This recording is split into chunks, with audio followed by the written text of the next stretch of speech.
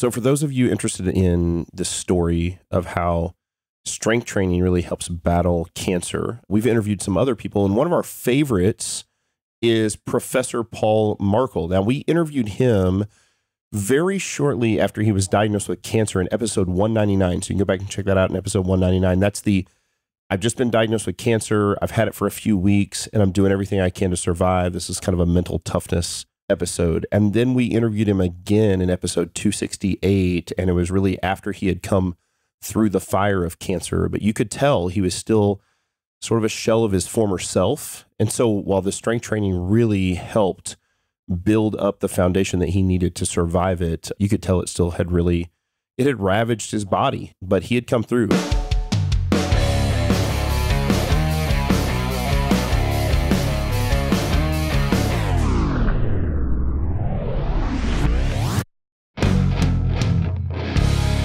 Welcome to Barbell Logic. Rewind. Welcome to the Barbell Logic Podcast. I am Scott Hambrick. We have Matt Reynolds with us. And today it is a show with Student of the Gun Radio's Professor Paul Markel. And he is, fighting fixes everything, Paul. Fighting solves everything. That's what it says. He's got the coffee mug that says fighting solves everything. And he is fighting a little bit of cancer. And so we thought we would talk to him about what that is like and what training is like for him. First off, Paul, what did you see? So Professor Paul has been training. How long have you been with us at? Let's see, going all the way back to January of 17. Okay. So not quite 2.5 years now. Wow. You look great. You feel great. You're super strong. You've set PRs across the board. You called me a few weeks ago, and actually Jared sent me a text and an email that said, Dad needs to get a hold of you. It's a super emergency. And gave no indication what it was, right? So the first thing I'm thinking is, okay, who's dead? Mm-hmm. Somebody's dead, right? Jaeger's dead. Somebody is dead. So I was like, don't tell Jared to never do that again. So anyway, we connected. I said, look, we got to talk right now. And you said, I got to do lunch. I said, Paul, I can't function until I figure out what's going on and who's died. And so then you called me and you told me what? That I have cancer. What kind of cancer you got? It's cystic squamous cell carcinoma. Basically, it's like P16 positive. Long story short, it's in my neck. We found a lump in my lymph node, salivary gland. They're all like right there, next to each other. And it was like a discernible lump there. And I'm like, this. And you always think, it's like the old Arnold Schwarzenegger thing with a kindergarten cop where he says it might be a tumor, and he's like, it's not the tumor. Right. Well, it was a tumor. Right. And that's a sick irony of it is, everybody jokes about that. Maybe it's a tumor. Anybody who's ever had experienced cancer knows that there's no quick cure. There's no quick treatment. There's no fast anything when it comes to that. Then you go to this doctor and that doctor, and then you go for this test and that test and the other test. And then they all get together and they're like, oh, okay, well, and the scariest thing, of course, is, the interim. In the interim, the doctor's like, we know that that's cancer right there, but we don't know where else in your body it is. It could be in your lungs, your esophagus, we don't know. It's in your body and it could be everywhere or nowhere, right? So then, of course, I'm living in Wyoming, so that means I'm commuting an hour and a half, 2 hours, 2.5 hours to, treatment facilities and basically testing facilities in Cheyenne and so forth. So they found out that it's only in my neck. It's nowhere else. It hasn't metastasized, not in my lungs, right. And everybody says, oh, you're 50 years old. It's, when I say I have cancer, they're like, oh, it's down there. I'm like, no, my butthole and my testicles are fine. Can confirm. By the way, there is an area between those two. Yeah. Well, my butt and my balls are fine. That's not. By the way, it's called your taint. A taint, yeah. It taint your butthole and it taint your balls, and that's a prostate issue. That's where that beautiful prostate lives. But no, you're fine. So everything's in your neck. Yeah. And so the plan is to do what? So then the plan is like, well, all right, you're going to have radiation. The way they treat this type of cancer is direct radiation oncology. And I'm learning all the terminology now. Well, I'm living out in the mountains in Saratoga, Wyoming, which is beautiful, but believe it or not, they don't have a cancer treatment facility there. Right. So the option was like go to Denver or, some other place, or Salt Lake City, which has a really good cancer treatment center. And Jared already lived here. Jared and his wife, Alex, already lived here. We already had a satellite office here. So that was really an easy choice to make to come here. But, good doctors are like good attorneys. You don't just get in to see them that day. So I got my recommendation or my referral from the guy in Wyoming. And it took, about 3 weeks for me to get over here and then to get seen at Huntsman. And then you start that process and they're like, okay, we want you to talk to this guy. They wanted me to talk to a surgeon because I thought, maybe we'll go in and we'll cut it out. And then they said, no, we don't want to do that, because they said, what do you do for a living? And I said, I host a radio show. And they're like, we probably don't want to be cutting around your vocal cords. I'm like, yeah, and it's one of those things like, well, if we could just cut it out and then clean it up with radiation, it'd be quicker. But the downside could potentially be permanently altering your voice for life. I was like, okay. And they said, and so they're like, well, we don't want to do that much surgery in your throat. That would be like smashing a Stradivarius. Yeah, I know. Exactly. They're trying to silence the pimp hand of America. So they're like, well, we don't want to do that. We don't want to do that much invasive surgery in the back of your throat and your neck. So now I'm on radiation. I'm actually on week 2, almost done with week 2 of radiation. And it's what they call the gamma knife, that's what one of the doctors referred to it as. And they take gamma radiation, they take beams, and the beams, the way it was explained to me is the beams, the computer knows, I just lay there completely and totally immobile. They strap you down to a board. They put this mask over your head so you can't move at all. It's kind of like a medieval torture thing. And then they shoot you with the beams. And when right where the beams touch each other is where the gamma radiation is. And that's right on. And they did PET scans and, all that stuff. So they have a real good inside outside picture of my body. I want to hear more about how you found it, because I reached up and I did this.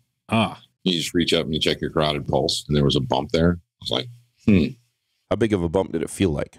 Like an olive. Ooh, okay.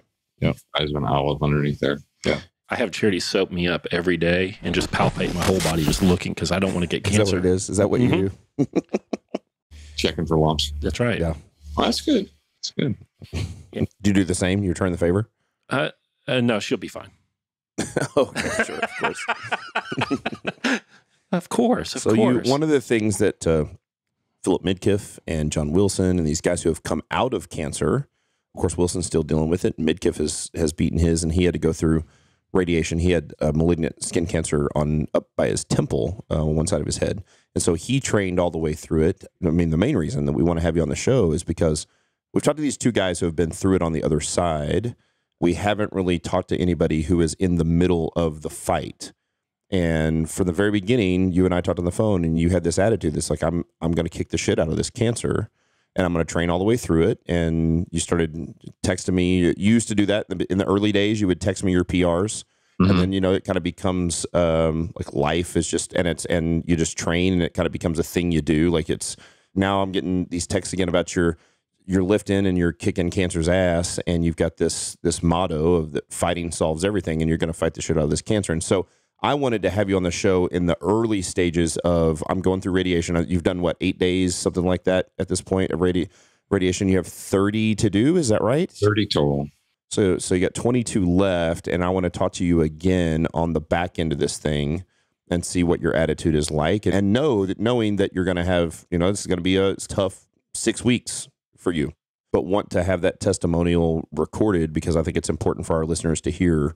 We talk a lot about voluntary hardship, and you are being faced with involuntary hardship, that you've decided to use it as a method to refine yourself and to fight and to be a mentor or a role model for other people that deal with other hard things. And so sometimes we don't get to choose, but because you chose the thing that was hard and the hard path for the previous decades, I believe that you are better prepared for what you now have to face over the next month.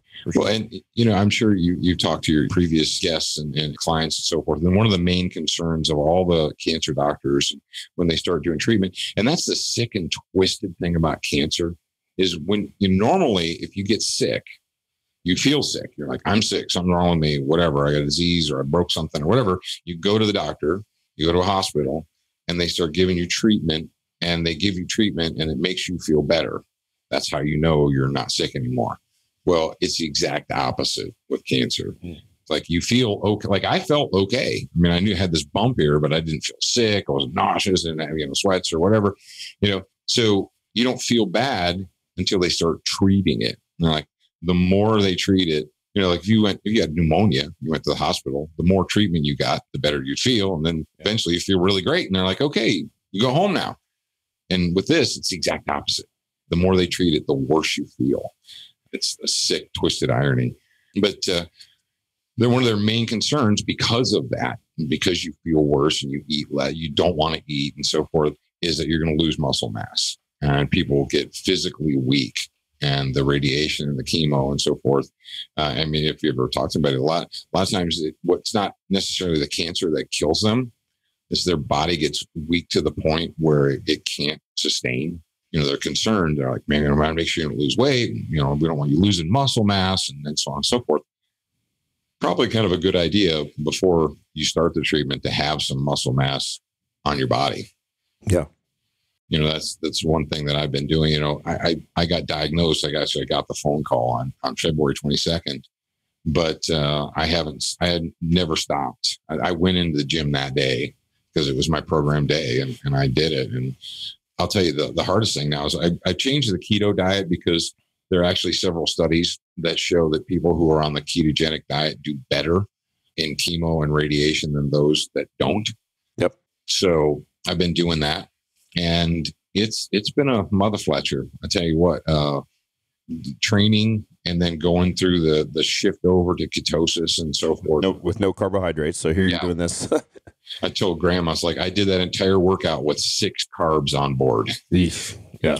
Yeah. So tell us what the experience of what it feels like. You're undergoing radiation therapy and you're training. And you're 8 days in. Yeah. Tell us what that feels like. Well, yeah, it's, they don't work on weekends. They don't work on holidays. So basically you do Monday through Friday treatment. And, the end of the first week, by Friday, I felt like after lunch, I had to have a nap. And I got that. And they tell you, they're like, look, if you feel tired, sleep. Don't try and muscle through it or whatever. If you feel tired, just sleep because we need you to do that. And so I did. And then a few days ago, maybe 3-4 days ago, I started noticing the dry mouth because the radiation is right there. It's right by your salivary gland and so forth. And it's not doing that any good. So I've got kind of a constant yuck mouth now. I put the special mints and I rinse my mouth and all that. And it's kind of a pain in the ass. But, that's what I've got right now. I feel like I'm good in the morning. And that's what I've talked to other people and they said that that's very common. They sleep all night and they get up and they're good in the morning. And I get my treatments early in the morning between, 8 and 9 every day. And, I go to work and do whatever. But then by 2 o'clock, 3 o'clock in the afternoon, my body's like, hey, we need a nap. So let's go do this. But I haven't missed a training session since I started. Done my best, even when we traveled recently. I went to my son's birthday was 2 weeks ago, Zachary. We live in Salt Lake, which is only like 5-6 hours from Las Vegas. So we took him down there because I was about to start treatment anyway. It was like 2 weeks ago. So I was going to be starting treatment. I knew I wasn't going to travel or do anything. But while I was down there, I went to Average Bros and I lifted. I lifted the damn kilo plates that he has. All right, to do them. When are you training right now during the day? If you're getting your treatments in the morning, when are you actually lifting? What I normally do is I'll do the treatment and then I'll come here because the gym is here at our office and I will do that before lunch. You'll train in the mornings. Yeah. Because I kind of know my body and I know if I try and wait until afternoon, it's going to be really hard. Yeah. So then almost the combination, I would assume, of the radiation early and then the training mid-morning leaves you probably pretty not wiped out. And you have that nap in the afternoon and hope for kind of a second wind in the evening is the goal, I guess. So, I lost, and when I started on keto, it takes a while. I mean, obviously every human being is different. But it takes a while for your body to process over. And, the first week I was on it, I'm like, this is no big deal at all. And I was lifting heavy weight and squatting heavy weight and I was feeling pretty good about myself. And then, all right, I'll go ahead and admit something. When we moved, we had to basically pack up an entire house, an entire office and everything and move over here. And that was a bit of a stress on the entire family. Yeah, Sure. But I did miss them. But I haven't missed anything since we've been here. And when I got here and we got set up, I was feeling pretty washed out. But I'm feeling better now. I'm and Graham has been great. I told him, and this is the main thing I would tell anybody is if you're doing a program and you experience something like this, you got to tell your coach. Sure. It can help you and make adjustments. It's not like something they had never heard before. Yeah, I think that's one of the deals that we learned when we trained Philip Midkiff that was going through this was that, we want to keep him strong and we want to avoid the loss of muscle mass as much as we can while you're basically undergoing a treatment that the goal is to kill cells, right? I mean, it kills good cells and bad cells. It's going to kill all this stuff, right? And so figuring out how to tailor that. So for Philip, we moved him from like 3 sets of 5 to 3 sets of 3, 2 sets of 3, 1 set of 3 with a couple back off sets of 3. And he's a little older than you. And so we just experimented with like what can he handle and what doesn't drive him into the ground and what allows him to keep either getting stronger or maintaining strength the best you can. And really what you're doing is you're just you're doing the best you can to either PR or you're taking weight off the bar as slow as possible, right? As you get sick and lose weight and get more ill from the radiation or even for some people, chemotherapy or the combination of both, that you're probably not going to be able to set PRs during that time, but the goal is to be able to take the weight off the bar as slow as possible.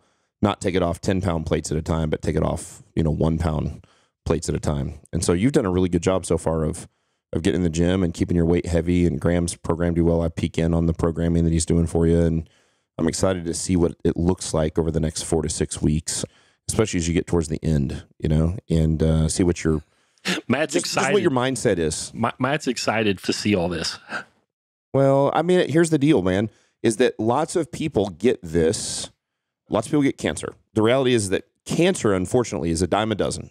Yeah. But people who choose to fight the cancer are rare.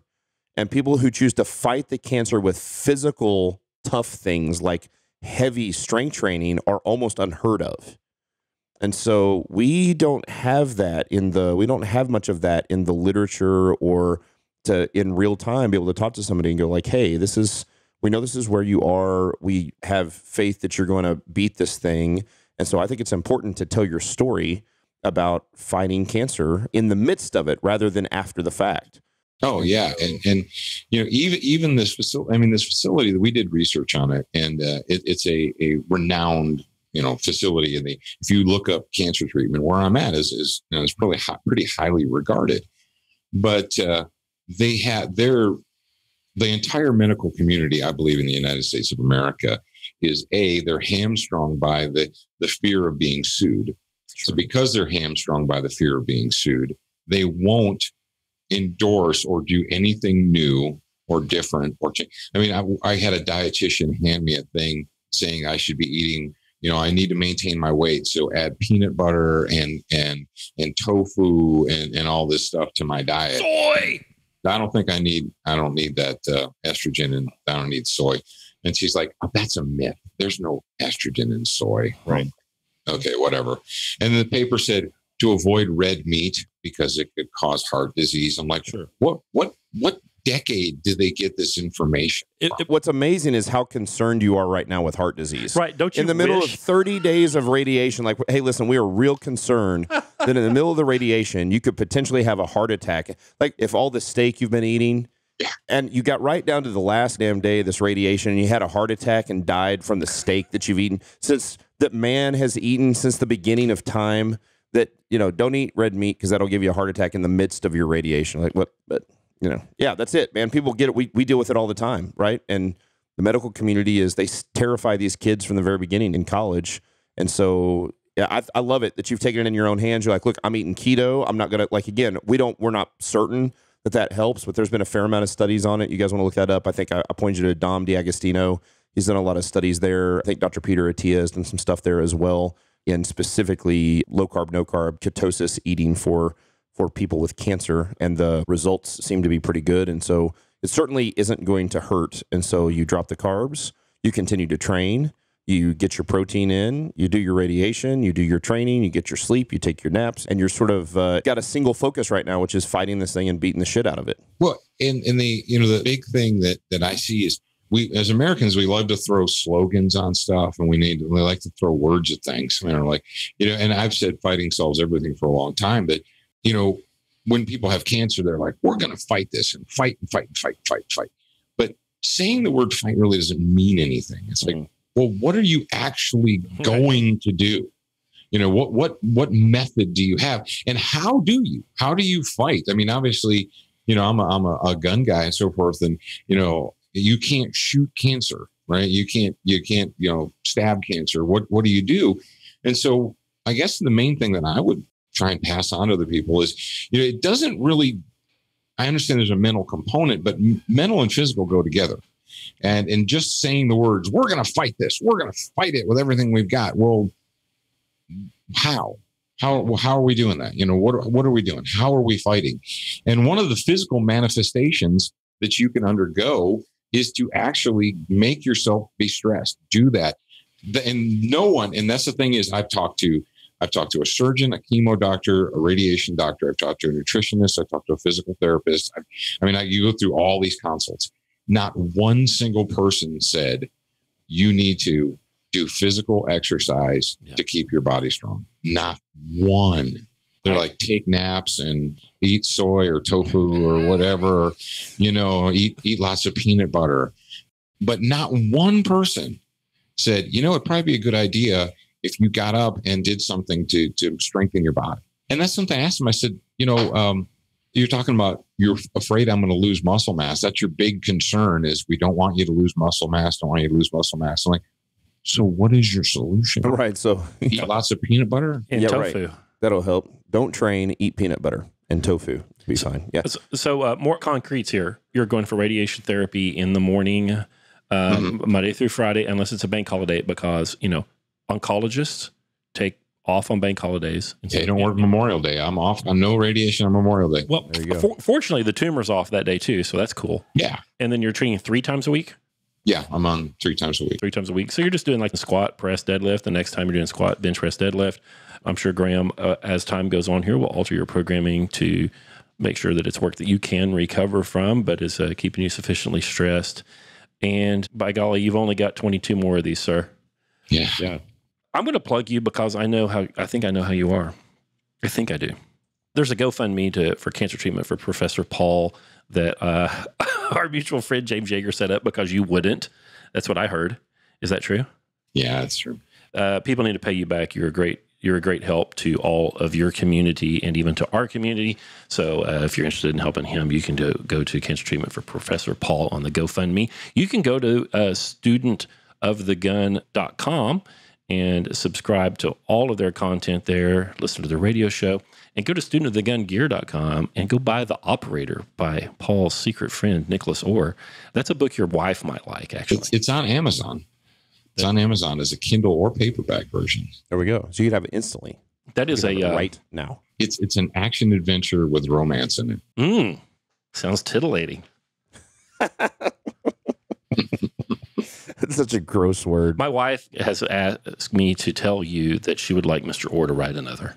Oh, so she's read it. Oh, yeah, so yeah. In fact, Charity was titillated. Yes, and there's an autographed copy of it over here at her desk. Oh, is there? Yes, that's right. She's a big fan. So, have you noticed a difference in your taste buds yet? Can you taste okay still? Things are starting to taste like Play-Doh. Can you taste on your left side where they're not? I mean, is the left side significantly better than the right side, or at this point is it all sort of getting dry? And I like I said, that it's because it's affecting the salivary gland. Yeah. I work really hard to keep my mouth wet. You get those little mint things you got to put in your pouch, and it kind of makes that gel and keeps your mouth liquefied. Yeah. So yeah. I was going to say, we talk about when we define strength as, the ability to produce force against an external resistance. And we talk about how the world uses this term strength. And we often even equate it to people who don't know better. We'll say, oh, he was really strong because he beat cancer. Like that's an actual thing you'll hear people say, right? This idea like he was, and what they really mean is like, well, they were mentally tough, right? I love the fact that you're going to beat cancer because you're actually strong. You're not strong because you beat cancer, but a big process of you beating cancer is because you're actually strong, because of your ability to produce force against resistance, because of your hypertrophy and muscle mass that you have already gained in the years of the trenches of building this up, so that you didn't know this thing was coming. No. But then you get the phone call and you go, God, how thankful are you that you've done these things to ready yourself to be ready for the fight, not knowing what that fight was. Like, man, that fight could be any myriad of things. And you've been thrown the fight of cancer, and now you get to prove what this strength thing does for you.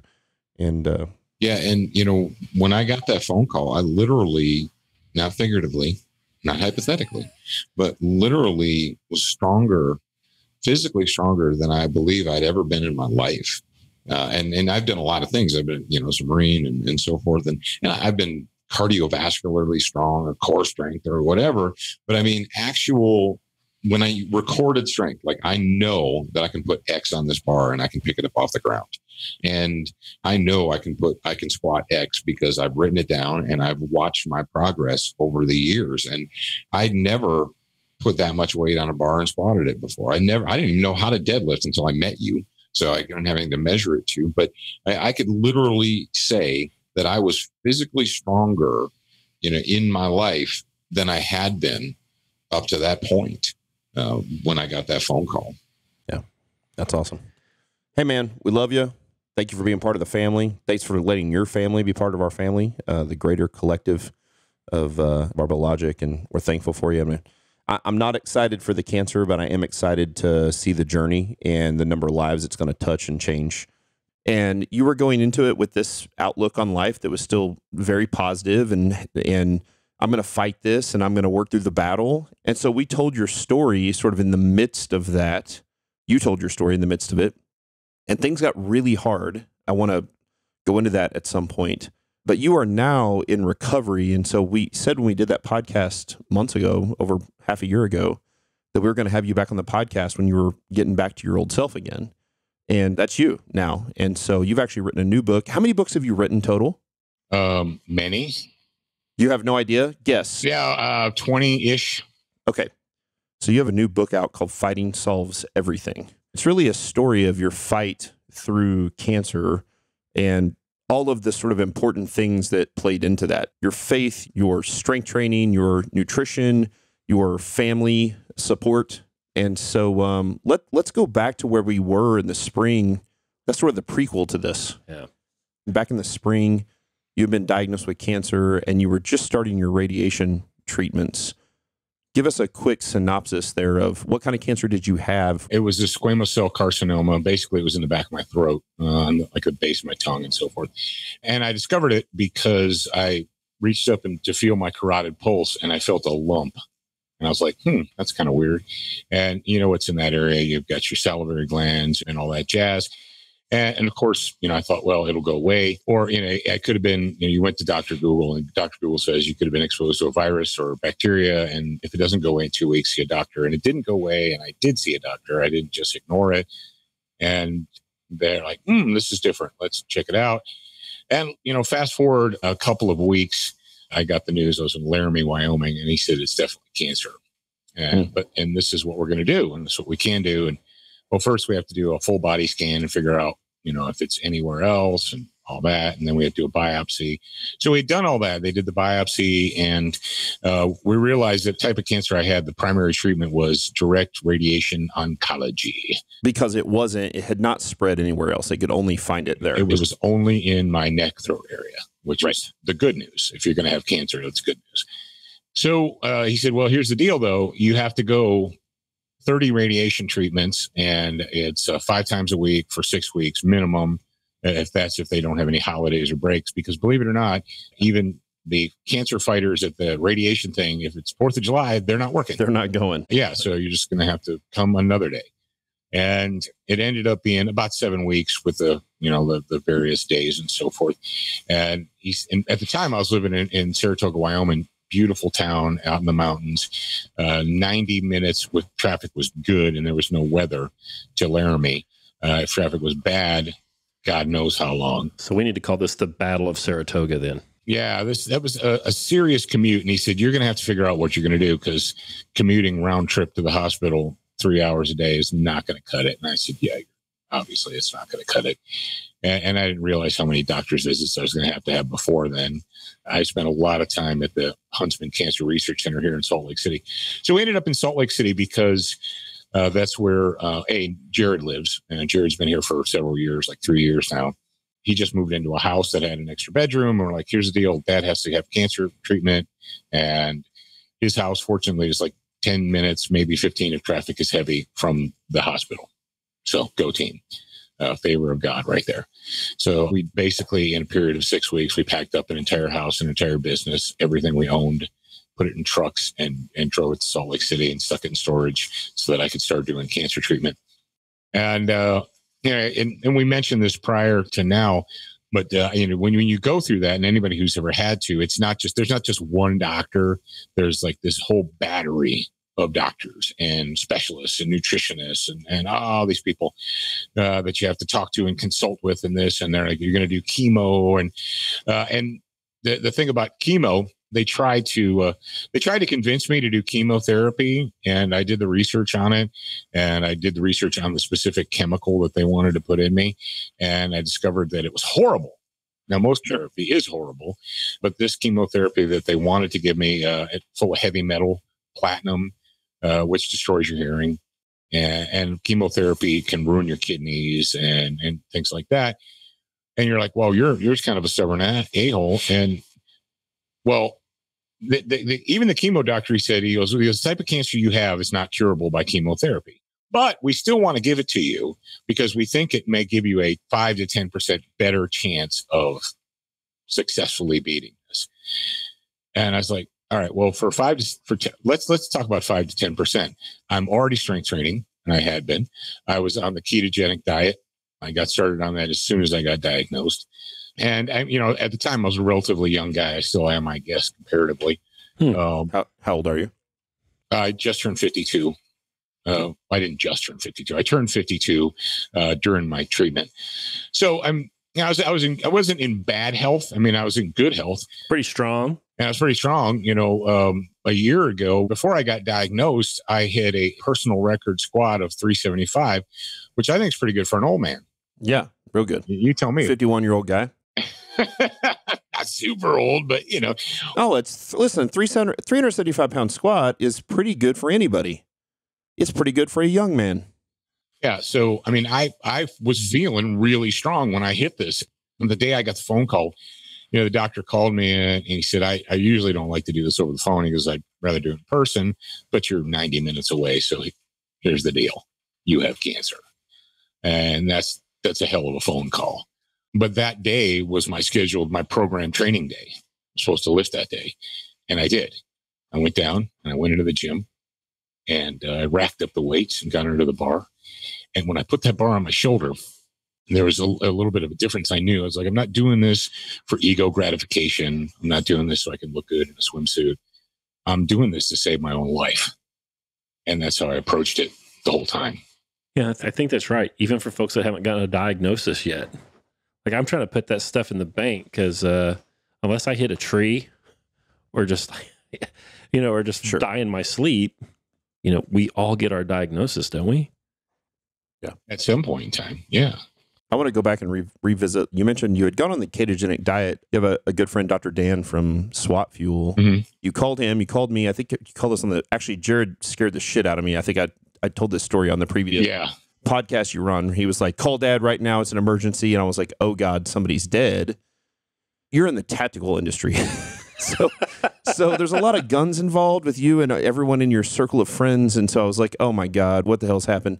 And so it was an odd sense of relief to find out that you just had cancer and no one was dead. Yeah, I know one was dead. Yeah, but you had told me you had called Dr. Dan and he had suggested that you go on a ketogenic diet. And we're still pretty early in the research on that, but the research looks really good for people who have cancer that when they stop eating carbohydrates, it seems to slow or even potentially stop the spread of that cancer. Something about cancer cells feed on carbohydrates, we believe, and all this is still really early.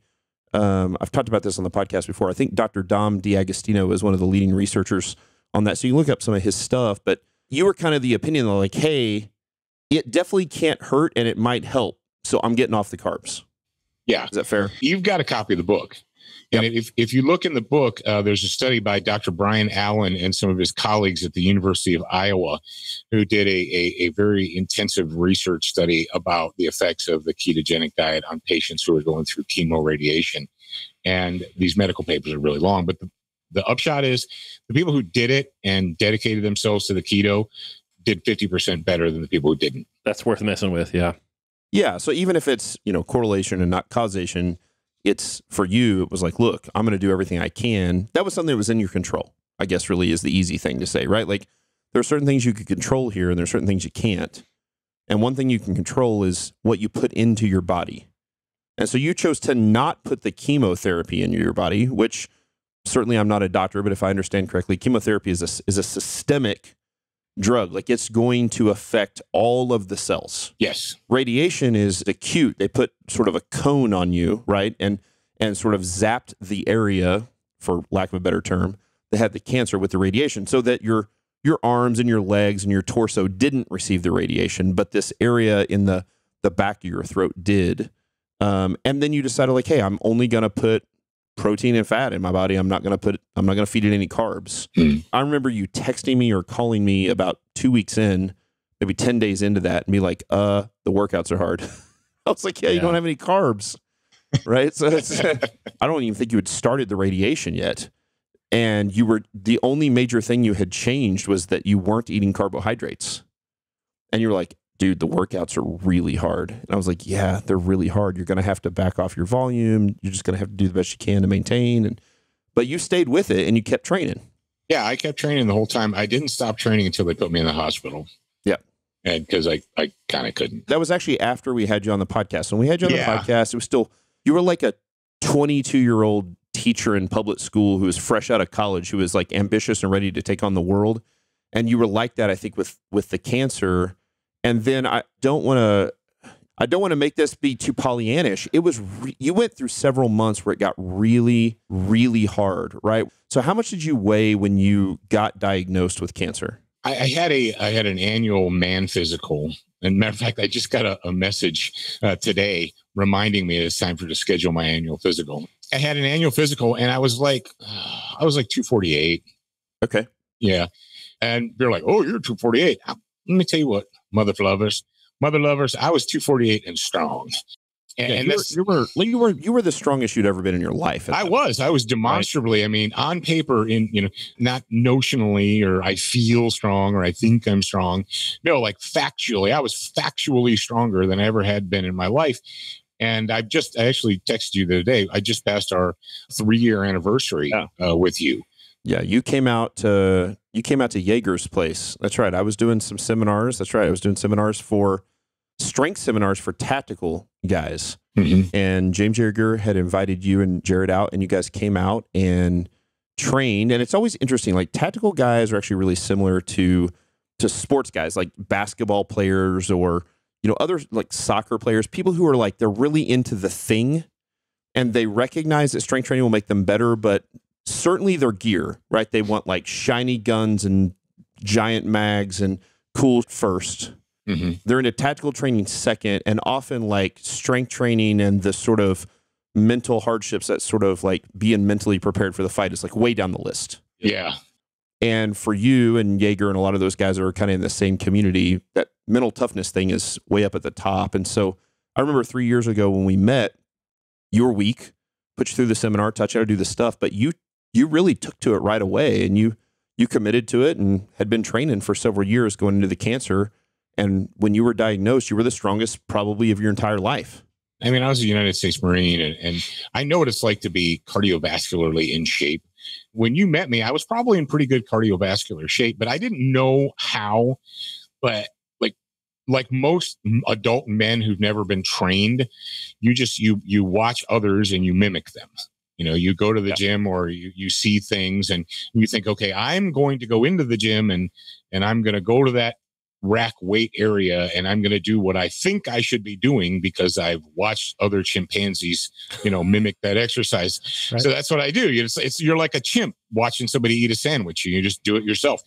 So, that's what most untrained men do. They go into Planet Fatness and they, lift up stuff and then they walk around. And I understood how to become cardiovascularly strong. I could do several miles on a treadmill or whatever, but I didn't know how to properly squat.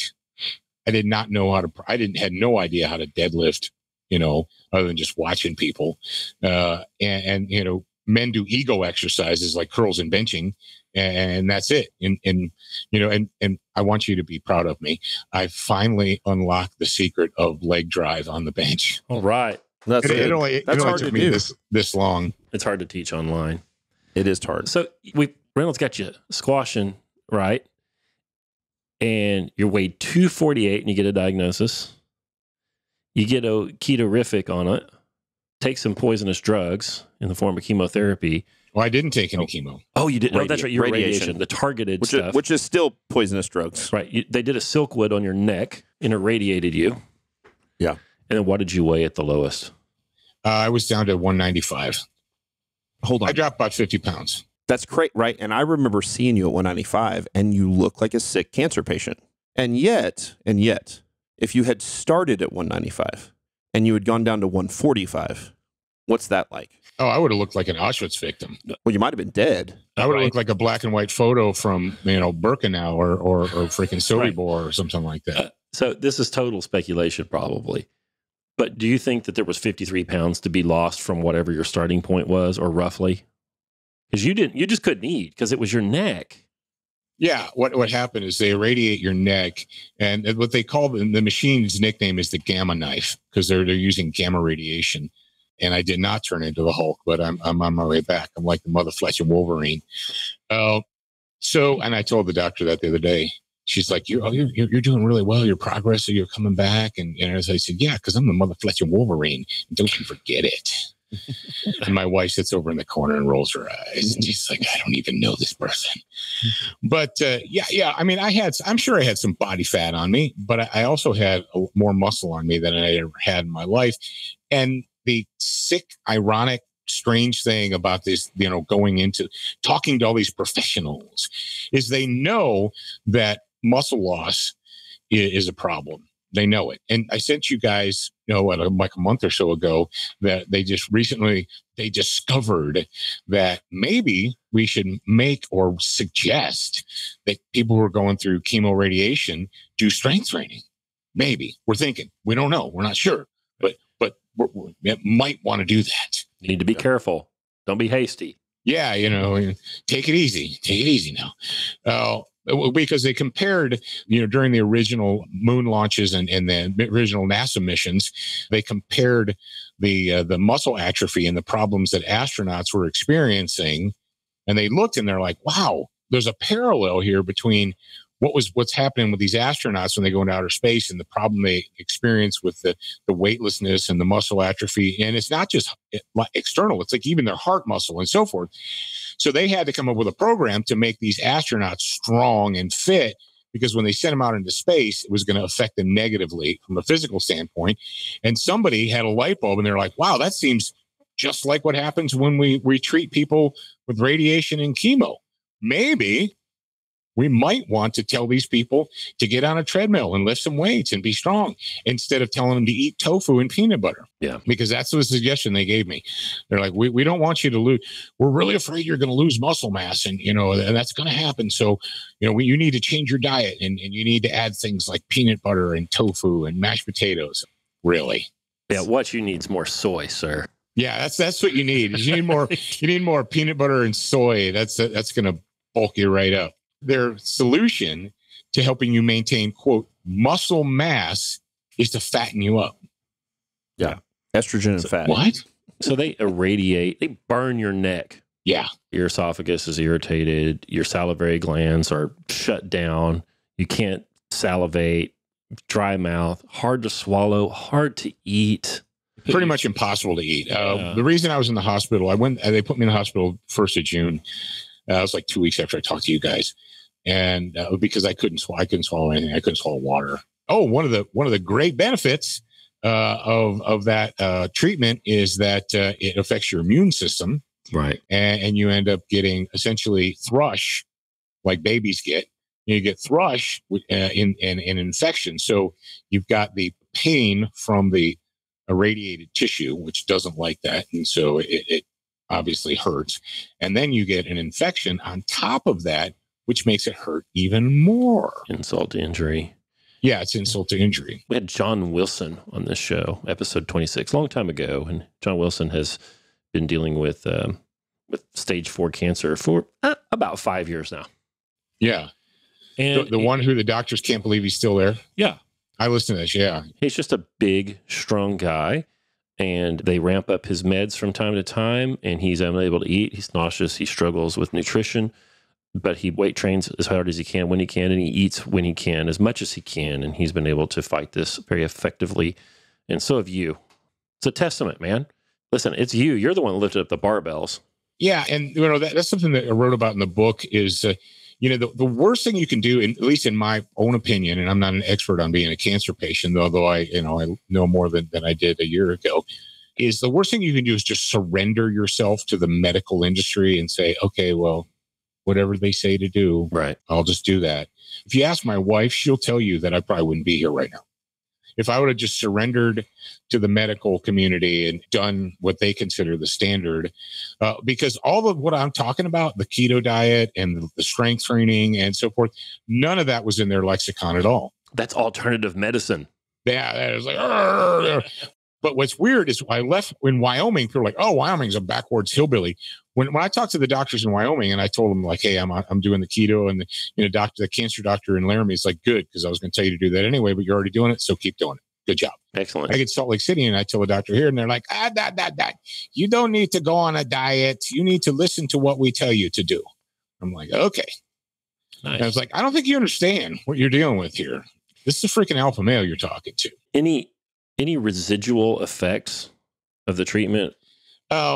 Fortunately, thank the Lord, this is a blessing. My taste buds came back, but my taste buds aren't worthy. My taste buds are essentially the taste buds of a 3-year-old. So a lot of chicken tenders and anything, nothing spicy, nothing like spicy hot. Right. Spicy hot, like imagine you giving a piece of spicy pepperoni to a 3-year-old and they put it in their mouth and they spit it out. Wow. That's kind of me. It's almost as if like physiologically that my taste buds were wiped out, like, and they hit the reset and they're regrowing as if I was, if I was a toddler, 2 or 3 years old. Yeah, maybe so. So my taste buds are regrowing and redeveloping, I guess you could say. And I still get the dry mouth, but not as bad, not nearly as bad. Thank the Lord. I can drink coffee. I can tolerate coffee. I couldn't tolerate coffee, which is just terrible. Oh my God, why live? I know. Why be alive if you can't drink coffee? But yeah, that, and every once in a while I'll get, and the worst thing about coming off of the narcotic pain medicine is the physical withdrawal, because there's an actual physical withdrawal because your mind has gotten used to that. And when it's not there, it doesn't like it. So you think you were a junkie? I mean, you think you had opioid dependency for a time there? Oh, I had 100% opioid dependency. I was on fentanyl and Dilaudid. Oh, wow. You're hardcore, bro. Yeah. Like I was, when I got out of the hospital because of the damage in my throat, I was on like elephant strength freaking narcotics. Yeah. And so what's withdrawal from that like? Well, by the way, Matt Reynolds is back. He's wearing a baby blue ribbed pullover Henley. You always mention it when I wear this shirt. Yes, it's lovely. You just look like a big Huggy Bear. Is that periwinkle? Is that color? Is that what that is? That could be periwinkle. Only in Springfield, Missouri do you pay for 1 gigabit internet, and it is so slow that it kicks you off in the middle of a podcast. Somebody Welcome downloaded to the song Ozarks, and it messed you up. So, yeah, that's right. So somebody on Napster. While you were gone, Professor Paul was telling us about being a junkie. Yeah, I heard that. So he was on fentanyl and Dilaudid, Dilaudid is actual hospital heroin. Yeah, that's really what it is. Yeah. So what's withdrawal fentanyl from is that like? Yeah, it's got to be insane. Did they wean you off? Yeah. When they do that, I finished up my 30 radiation treatments, and then there's so much damage that they didn't even bother to do a CT scan for 90 days because they're like, there's so much damage. We could scan you, but we don't know what's damage and what's cancer or whatever. So you just got to go away. And that's a mother flesher right there, because they're like, well, we figure we probably got it all, but we don't know. Come back in 3 months. Just go marinate on that for 3 months. Right. So I just marinated on it for 3 months. They literally do no testing. No PET scan to even see if... No, because they said that there's no point in us doing a PET scan because that whole area is inflamed and damaged. Right. Because they're hammering it so hard with radiation, they're not concerned that it's like in your lymph nodes, in your armpits or anything, which is maybe one of the next closest sort of like danger zones, right? Yeah. So they're like, well, just, come back. And we did. I did on September 11th. I had my PET scan, and the doctor said, he goes, oh, well, good news. Things are looking good. And I said, I don't want to hear things are looking good. I want you to look at me in the face and say, you don't have cancer. Right. And he laughed at me because doctors apparently aren't used to being talked to by me. And he's like, okay, you don't have cancer. I said, all right, that's what I want to hear. Don't give me any of this doctor jive, this in remission, things are looking good. Things are looking good to you and things are looking good to me are not necessarily the thing looking good. I am looking at, as we speak, Paul, so first off, if you follow Paul Markel, Markel, Paul is spelled like you spell Paul. I am looking at your first workout back post radiation. It's July 15th of 19. And you are squatting the empty bar. Coach Graham has you with a tubo. Yep. Everybody loves that. Because you're a tubo, you got to use a tubo because otherwise your knees go all over the place. You're benching with an empty bar. Mm-hmm. And it looks like you're deadlifting 10, so you got 65 pounds on the bar. First workout back. And so you were at a 45-pound squat, a 45-pound bench press, a 65-pound deadlift, and then also 45-pound press, because I can see it a couple days later here. You do a 45-pound press. What are your weights up to now? So that was July. I just finished in the gym like a half an hour ago. And today's squat was 235. My bench workout today was a light bench workout. So I did 157.5 for 3x5s, and it was a light deadlift. So it was 225. My heavy deadlift workout on Saturday is going to be 265. Okay. So a 200-pound increase. And well, today, the 235, I did 3x3 per day, 235 squats. And that's the heaviest I've been since I came back. When you came back, did you have bad DOMs? Were you sore?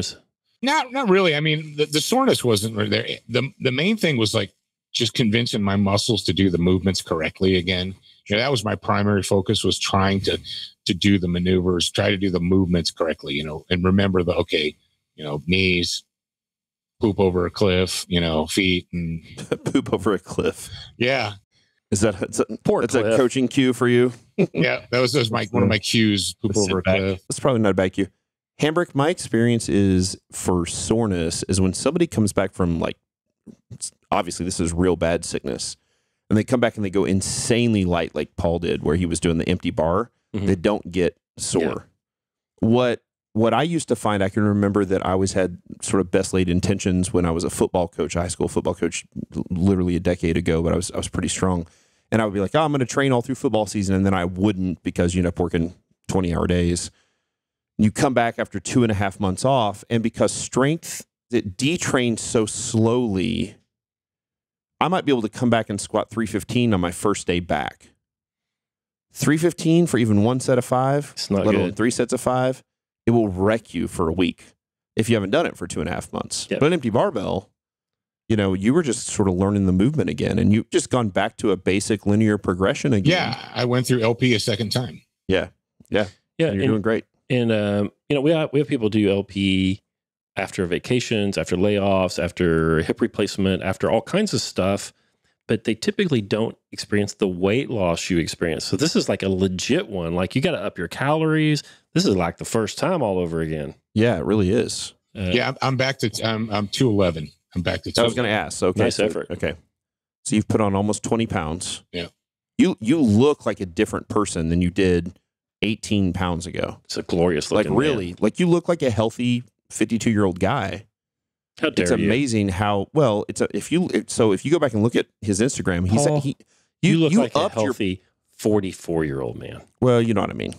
So you sort of upped your postings really over this. You chronicled it well. Yeah. Well, and that's, that's why I wrote the book, the Fighting Solves Everything book. And Where can people find that, Paul? it's on Amazon. It's really hard to find. There's just this little website. It's a niche website called Amazon.com. Started as a book website. Yeah. And they have books there and everything else in the world.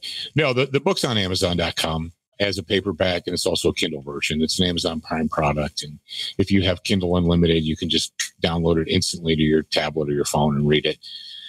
I had several long conversations on the phone with Yeager in April.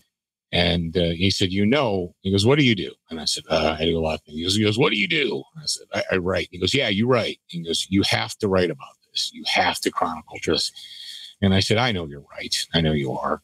And then the book actually was written in 2 time frames. It was written at the beginning. I started the book when I didn't know how the outcome was going to be. Which is unusual. Usually when you write a book, you're like, I know how it's going to begin. I know how it's going to end. I know what's going to be in the middle. Let's go. And when I started it, when I wrote the foreword and everything, I had no idea because I hadn't started radiation treatment yet. I hadn't experienced any of that. And then I didn't really write at all when I was laid up because, quite frankly, one of the evil things with the fentanyl and the narcotic pain medicine is the brain fog.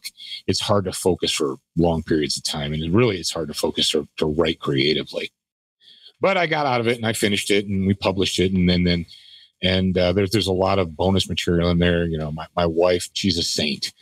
And she had to come up with all these keto recipes from nowhere. Like one day we were just cruising along and then the next day I'm like, hey, guess what? We need to have all these keto recipes and we need to try and eat like humans and not just eat chicken breasts every day, And then when I had the tube in, she had to figure out how to keep me, healthy through a feeding tube. In the hospital, they're like, give them Ensure or Boost.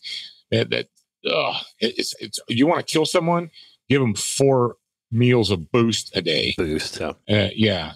Or ensure that you'll die. That's what it ensure that you're going to crap your pants. That's what it ensures. Ensure you're going to have horrible diarrhea. So, she had to come up with all these recipes and she just had to do it by trial and error. And that's all in the book. She's got all these blended recipes, which are really wild that would make the most amazing protein shakes. I was reading through this the other day. The blended meal base number 4, which is fresh summer squash, zucchini, chicken bone broth, chicken breast, 4 ounces of chicken breast, 1 slice of beef liver, which is 4 ounces, like a big slice of beef liver, sausage links, milked walnuts, olive oil, protein powder, and ranch dressing. And she blended it up and fed him in his feeding tube. Yeah. It's so cool. And that's the wonderful thing about a feeding tube is it doesn't matter what it tastes like. It just goes in. That's right. That's true. Have you tried to drink any of these afterwards? No. That'd be fun. That'd be a fun blog post you could make to just try to blend it and drink all this stuff. Who milks the walnuts? That's what I want to know. Yeah, that's what I literally, Scott, you're wearing off on me. I was like, I want to be a professional milker. I'll start with walnuts and work my way up. I don't mind. They're hiring down here at the Tulsa Day Spa. Are they? Milk and walnuts. There you go. Milk walnuts. I don't know if it was Jared or if it was you or if it was the shipping ogre, but someone sent a copy of Fighting Solves Everything to my wife. And we got that thing about 2 or 3 days before Christmas. And Charity flopped down on the couch and about 3.5, 4 hours later stood up and said, I'm done, and enjoyed it thoroughly. And then It's a super enjoyable read. And then I see behind you one of my wife's favorite books, The Operator, by one Nicholas Orr, who is an author that is published by the Student of the Gun organization. It's what I call... We work closely with Nicholas Orr. It's what I call a dirty girl novel. You guys go outside and play Mama's Reading Her Dirties right now. It's not that bad. It's not that bad. It's an action adventure novel is what it is. But it's got that mommy's lonely kind of adventure in it. And Charity keeps asking for part 2 in the series. And it's coming. The professor has told me that Nicholas is working on that, and she's eager to busy hear about guy. that. He's a busy guy. Yeah. You guys go on Amazon. Professor Paul has Fighting Solves Everything. He's got a bunch of other great books too. Does fighting solve everything? Yes, it does. Yes. Would Nicholas Orr agree with that? No, absolutely. No. Okay. Fair enough. Yeah, pick it up at Amazon. Listen, I don't mean this in a positive way, not a negative way. It's an easy read. It's actually, for being a book about fighting cancer, it's an enjoyable read. It's got a happy ending, you know? Yeah, there's that. Thank you for He doesn't die. You say nice things about us, and I appreciate that. It's a cool book that is sort of adjacent to barbell training, where barbell training plays a big part of it. Paul, you have lived a life of voluntary hardship so that when you got involuntary hardship handed to you via cancer, you were better able to fight against it. And I think that's a really cool story. Over the years, I've started to get some experience with folks that have been barbell training and then have to go deal with chemotherapy or radiation, or maybe even both. And ain't lost one yet. Nope. Wilson's still kicking. You're good for another 40. My mom, I think it's in June, will be 2 years ago, got a breast cancer diagnosis. Did chemo and radiation for that. Came out of that at the same body weight. That's crazy. She came out of it at the same body weight. Yeah, also had significant tissue removed. Came out of it with the same body weight, and I think she's squatted 100 for a triple, and she's a 73-year-old lady. That's awesome. We've had Philip Midkiff on I think we just had him on the YouTube channel. Same thing, and he had cancer was in a slightly different spot. It was in his temple area. The radiation was awfully close, and a lot of like the impact that it has on the area of your face around the cancer was similar to what you went through, Paul. Yeah, that's the thing is, you don't. And they kept telling me, like, when I got the nausea, they're like, well, that's not supposed to happen. I'm like, well, it is happening. Right. And into week 3, when I was experiencing the pain, they're like, oh, you shouldn't be experiencing that much pain yet. And I was like, well, this is the reality of it. Apparently my body isn't enjoying this. But when it comes to the barbell training, and you almost sound like you're some kind of a cultist or whatever. But the fact of the matter is, if you're going to live, be alive. Or if you're going to be alive, live. If you're going to be alive, live. And whether it's cancer or whether it's some other kind of diagnosis or what have you, but one of the hardest things about it, I believe, and I'm sure other people would say the same thing, is the mental weight on you. Mm-hmm. And, I had a lot of days in the first couple of weeks where, you don't want to have quiet time, because when you have quiet time, that reality just sits on you. The uncertainty is question mark just sits on you. And you're doing it for yourself. You're not doing it for anybody else. I'm not, it is to actually train, is to deliberately fight against it. And it's not to surrender to it.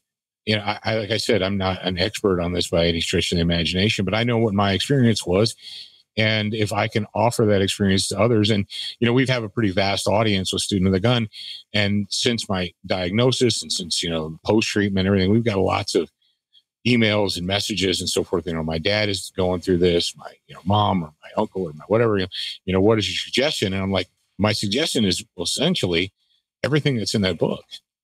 And, when it comes to fighting, the main thing that I want to drive home to the audience and everyone else is, fight is an arbitrary word. People say, you get cancer, and everyone loves to say, oh, we're going to fight this. And let's, I need you to be strong. I need you to fight. We're going to fight. Everyone says it. Everyone says, we're going to fight this. We're going to fight this together. You hold hands and you say, we're going to fight. No one ever tells you how. No one ever says how to fight. Mm-hmm. Everyone throws the word fight around. Right? We're going to fight this. How? We're going to fight this by surrendering to the whims of the medical community. I understand doctors are important. I understand nurses are important. I had some good doctors and good nurses. But the fact of the matter is it's you. It's your body. At the end of the day, they're going to go home. In fact, they're going to take off the 4th of July while you... They're going to take off the 4th of July. They're going to take off, what Memorial Day or whatever. They're going home. If you want to fight, it has to be you. And control what you can control. And that's what I did. I examined the situation and I was like, okay, I'm going to control anything that is within my power to control. I'm going to. And that was, with the ketogenic diet, that was with the training and that, and so forth. I controlled that. I controlled my environment. Did you guys enjoy my little story about the hospital gowns? I did. And how I was not going to wear one? Yes. Because that's what dead people wear. because when you sit around in a hospital gown, you look like a cancer victim. You surrendered. Right. Yeah, you look like a sick person, and somebody probably died in that thing last week anyway, and they sent it to the laundry. I don't want to wear that crap, and so I didn't. You wear a suit. I mean, obviously, I had to expose my upper chest and everything. I got 3 tattoos across my chest here, so they could line me up in the gamma machine. But I'm very fortunate. I have a wonderful mother who's a seamstress, and she made me scrub tops out of manly material. I had a U.S. Marine Corps, scrub top. And when I went in there, and I was the only one, and here's the sick and strange thing is I was the only one in that cancer ward that didn't sit around looking like a cancer victim. I know I'm doing the knife hand and everything for everybody who can't see on the radio, but if the fact of the matter is, I could control that. If I get cancer, I'm going to borrow your fatigue scrubs, and I'm going to wear a helmet. They're going to have a hard time putting your head in the cage with a helmet on, but maybe you get it somewhere else in your butthole or whatever. Right, that's what I want to get. And when and that's another thing. When you're me, when you're this age and you say cancer, everyone like goes to your nether regions like, is it in your butthole or is it in your balls or like no, neither. Your front buns or your back buns? Yeah, and I was like neither. I'm like, oh, that's weird. Control what you can control. Fight. You're either going to die of a heart attack, you're going to hit a tree while you're skiing or driving, or you're going to get cancer, you're going to get Alzheimer's. Very few of us get to just die peacefully in our sleep because of old age. So put that muscle mass in the bank because you're going to need it. So go ahead and get started now. Meanwhile, go to studentofthegun.com and you can sign up there. You go to that homepage, there's so much stuff for you to do and have. You can sign up there and get 7 training tips that could save your life. You can get a free ebook. Go to Amazon. You can go get Fighting Solves Everything, Professor Paul's book about his crusade against his cancer last year. And of course, Nicholas Orr's book. Reynolds, Shoot and I were talking today. We did a little math. Yes. We've been doing this online coaching thing for about how long? About 4 years? Yeah. You and me, 4 years. Yeah. Everybody else a little Last over time 3. I checked, there's about 52 weeks in a year. Yeah. You can talk about how many videos we've seen broken down? Yeah. I think the organization has watched about 2.5 million sets Of lifts? Yep. I think I did the math the other day. I think we've done just over 1 million squats alone. Yeah, I believe that's probably right. That's over probably 1 million squats alone at Barbell Logic. 2.5 million sets. Sets, right. Yeah. Paul, you've only had in-person coaching how many times? Just once or a couple times? A couple times. I had when we did the first one with you. Right, with me. And then the summer of 2018, we did our little North American tour, and we popped down there and you came to my house. Yep, and you let me christen your freaking your jagged deadlift bar. Has Graham ever coached you in person? No. So you've really only been coached in person a couple times. All the rest of it's just been online. Yeah. So guys, listen, armor yourself against this cancer and the hard times to come, because hard times are coming. And go ahead and start weight training now. And I don't tell you what, there's not another organization in the world that has watched more sets and reps and helped more people get strong than Barbell Logic Online Coaching. So go do that. If you don't, you just probably have a death wish. Yeah. I was thinking when Paul was saying that his doctor and doctors, they're sort of like up in the air about if you should strength train while you're going through chemotherapy and or radiation. They're like, we think maybe you should be doing strength training. But my guess is that every single one of them would say, yeah, you should, before you get cancer, probably a real good idea. Yeah, doctors are always wanting you to get healthy. Remember what I told you the other day? Just like 1 week ago, I went in for my 3-month. They scoped me and they do the whole, how you feeling? How's your pain level? And yada, yada. And how's your energy level? How's your energy? And I said, well, my energy level is to the point where I'm back to training. I'm barbell training. I'm lifting 3 times a week. And she says, and any other exercises? What else are you doing? And I said, I don't think you understand what lifting means. I said, I'm lifting a barbell. And my friend of mine, he goes, and Jeff Kirkham said, he goes, you should have told her you were taking a brisk walk 3 times a week. And she'd have been like, oh, that's good. Yeah, she'd really that. good. Good for you. That. Good for you. Good for you. Well, guys, thank you for listening. There's another Barbell Logic podcast. There's another guy that has licked cancer because of the hardiness he learned in the gym, the muscle mass he put on that frame before the illness struck him. and the discipline that he's gotten through all of his training. By the way, all of the training has contributed probably to your success with this, I bet, Professor. So if you have any questions about what we do or the show or anything that we can help you with, email us at questions@barbell-logic.com. You can also, if you want to, that's Oklahoma for if you would like, you can email experience@barbell-logic.com, and we'll let you take a little test drive of the coaching service and see if we can get you on your way to being a stronger you. So thank you guys so much for listening, and we'll talk to you in, 3 or 4 days. And so now I'm really excited to give an update on Professor Paul, because here he is a year cancer-free, and he is hitting PRs at Barbell Logic and training. And so just wanted to welcome Professor Paul to the show and have some updates there. You're here, by the way. Welcome to the show. It was tough, man. It had beat you up, but I thought it was really important to bring you back on the show and give an update. How long have you been cancer-free? Well, I got my crazy thing is the anniversary's coming up. My all clean scan, the PET scan where they scan you from, your scalp to your toes and check cancer. My all clean scan was September 11th. Okay. There you go. It's an easy date to remember. So, in 2 days, it'll be 1 year. And wasn't even thinking about that until you asked me. It's so wild. And so what's awesome about your story is you're doing pretty good. Yeah, I had to lay off when I was hospitalized, kind of flat on my back, and I could not train. But I trained all the way up until the point that I was hospitalized.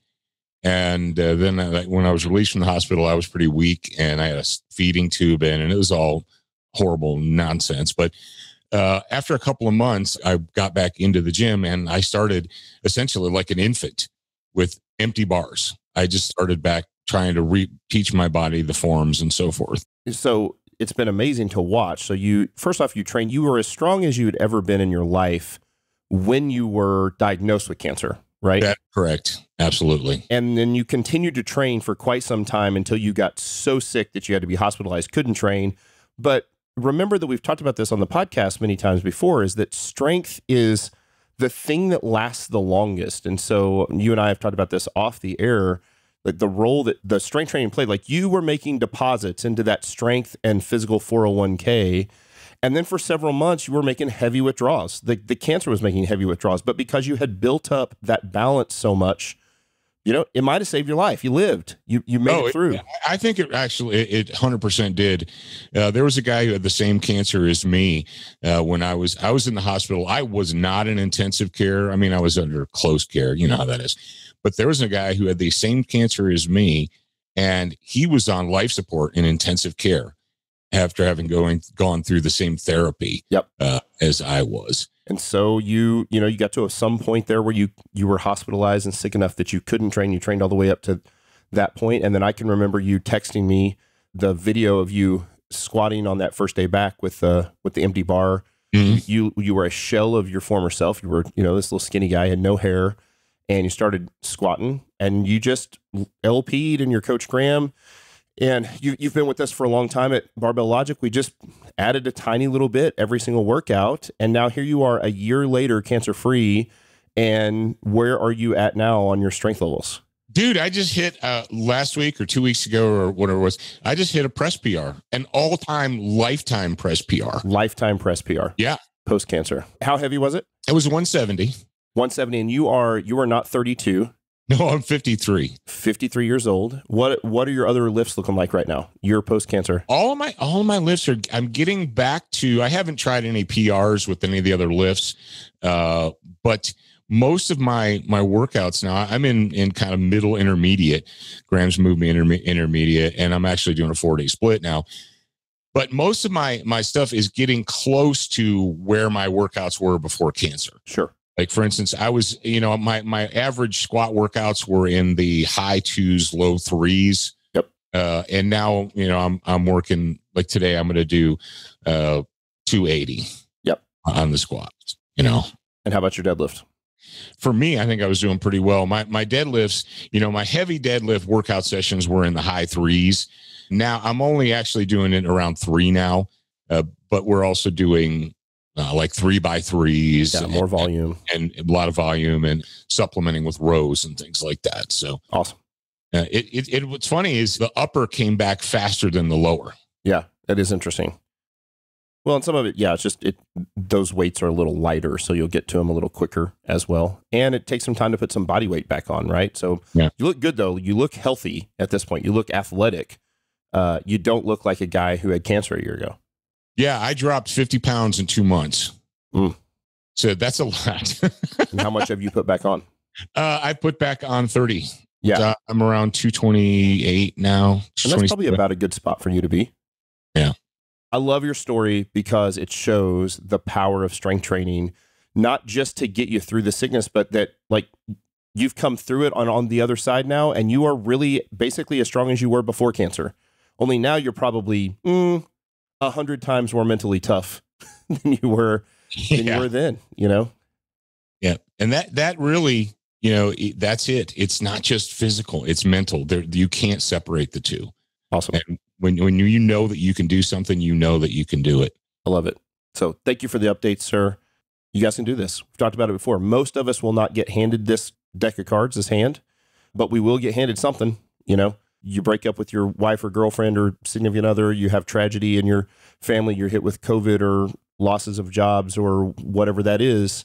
And this pain into that Strength 401k, it is surprising how well it carries over to the other things in life far beyond just the physical. And I think Professor Paul's story is certainly one that shows that, as well as John Wilson. So thanks for sharing the story. And if you want to read more about Professor Paul's fight with cancer, he's got a great book on Amazon. You can go to Amazon and buy Fighting Solves Everything, Destroying Cancer with Faith, Nutrition, and Science by Paul Markel. That's Markel.